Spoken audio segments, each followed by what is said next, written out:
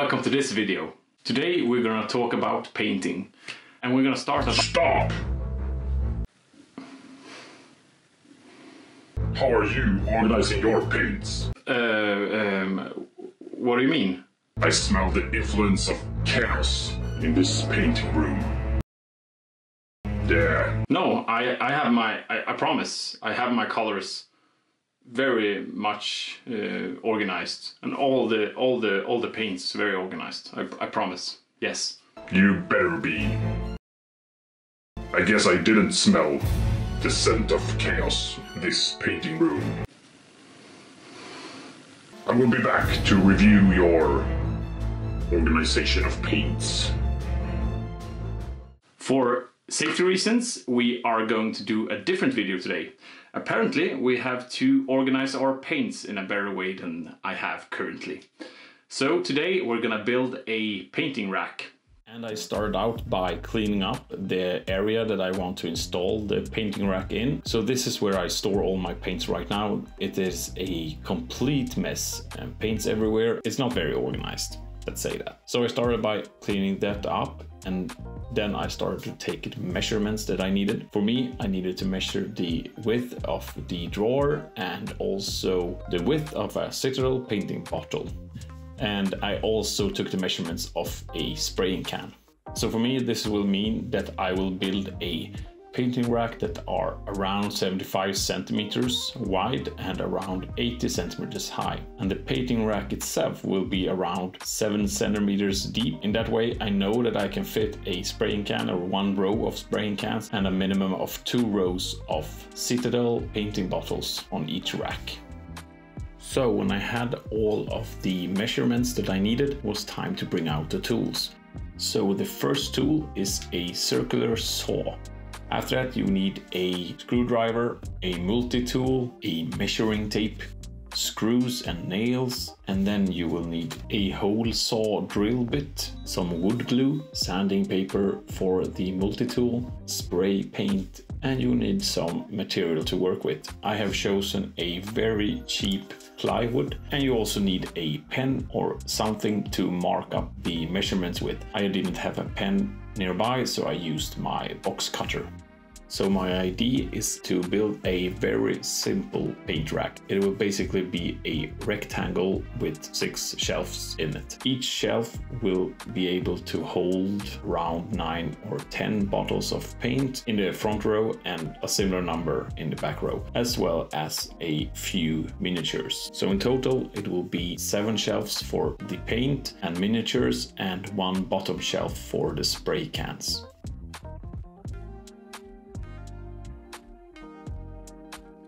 So you start by taking out all the measurements on the material that you're using. Each rack is actually 2 pieces. The top part is the part that I'm going to drill the holes in, and the bottom part will provide the base for each shelf. So all in all, my painting rack consists of 17 different wooden parts. And the worst part about cutting in plywood, basically it's just a machine gun of splinters when you cut into it. When I had all my pieces, it was time to start to put them together. I started by putting together the outside or the walls of the painting rack, if you can call it that. When I had a frame, I started to put in the shelves or the bases to each shelf. Then it was time to create the pieces that actually hold the paints in place, and they will go on top of the bases that are already mounted on the frame. Then it was time to sand the paint rack.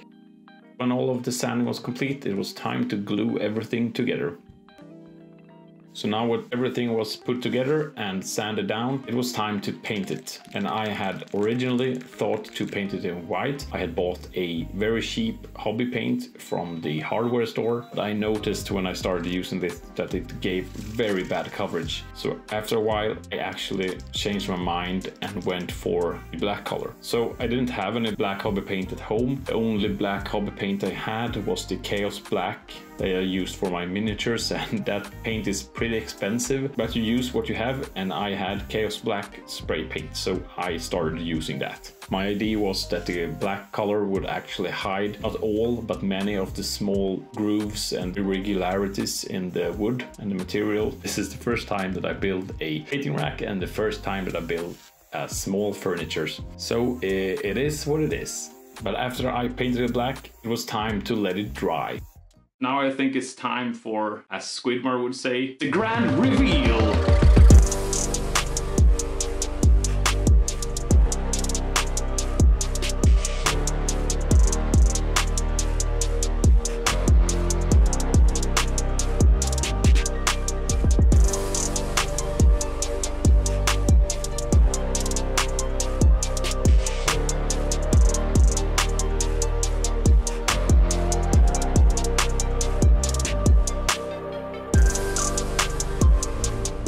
Yes, very well.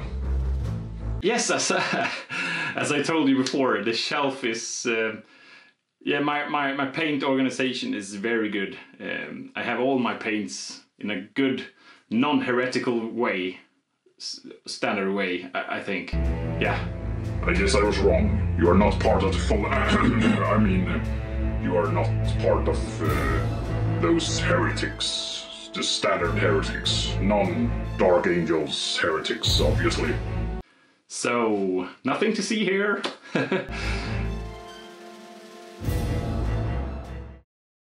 So, I hope you all enjoyed the video, and well, I'm not very happy about this shelf because the finish of the shelf is not very good. Actually, it's pretty bad. I haven't built small furnitures, so it's pretty new to me, and yeah, I guess kind of hard also. All in all, I'm happy that I now can organize my paints in a better way, and I'm going to build a better shelf in the future. Maybe with the same design or some tweaks, but out of a better material overall, and probably in a different color this time. Yeah, so please like and subscribe, and I'll see you in the next video.